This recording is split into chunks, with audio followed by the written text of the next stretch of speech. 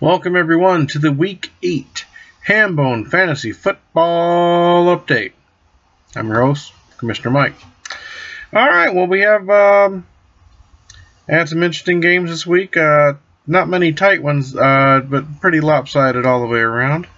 So let's go to some highlights over in the Ass Division. Currently in the top spot of the power rankings for the second week in a row. The Roman Empire easily defeated the Bears Rock 182 to 66.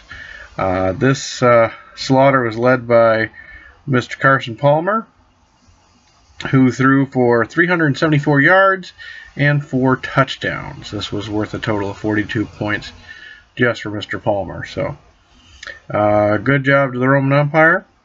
Way to stay on top of it. Coming up this week for the 6-1-1 Empire are the 3-5 Silver Bullets. On paper, just by those stats alone, doesn't look like much of a matchup. But going back through history, the Bullets actually hold the series with 4 wins to 3. So, good luck to you both.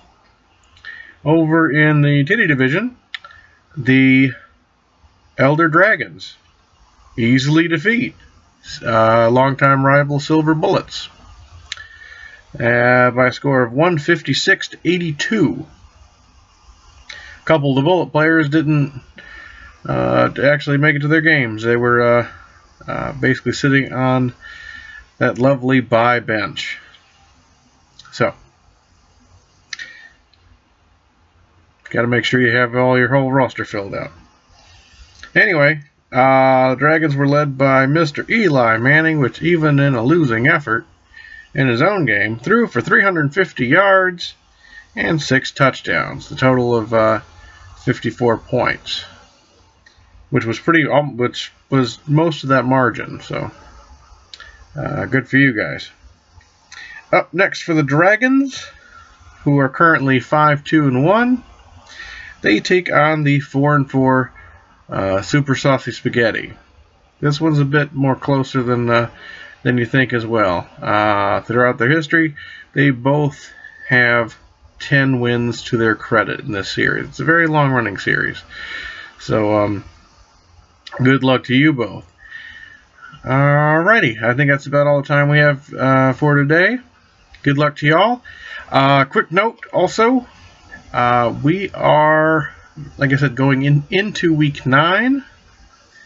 Only a few weeks left in the season. And yes, we are starting to think about playoffs.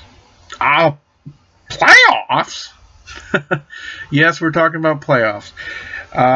Basically, coming up this week, we might have as many as 2 teams punch their ticket.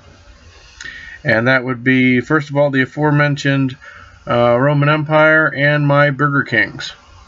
If we both win this coming week, we're both in. If we don't, then we're not. Not yet, anyway. But, anyway, good luck to you all, and talk to you next week. Bye.